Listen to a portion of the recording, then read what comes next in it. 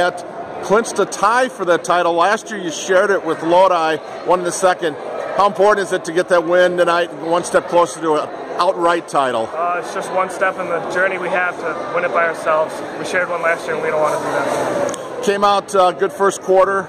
They got back in it, but fourth quarter, it started to get the ball inside, and you got the ball in Tanner's hands a little bit there. Yeah. Well, we knew they were going to come out swinging. They got nothing to lose in this game. They're a really good team. Haven't lost many games this year. So we knew it was going to take 4 quarters to win.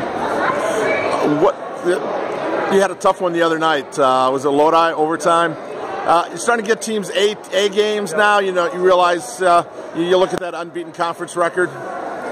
This is a good conference. There's a lot of good teams. So you know the second time through, everyone's going to be ready for you. And being undefeated, we're going to get everyone's best shot. Any idea the last time Poynette won an undisputed title? Have you guys talked about that at all? 1984. My dad was a junior in high school. Your dad's name?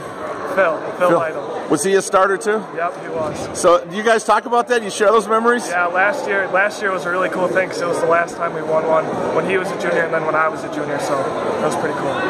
But he didn't get. Did he get back-to-backs? No, he didn't. So that's a little family bragging rights, right? Yep, of course. Well, congrats on a great game tonight. Thanks.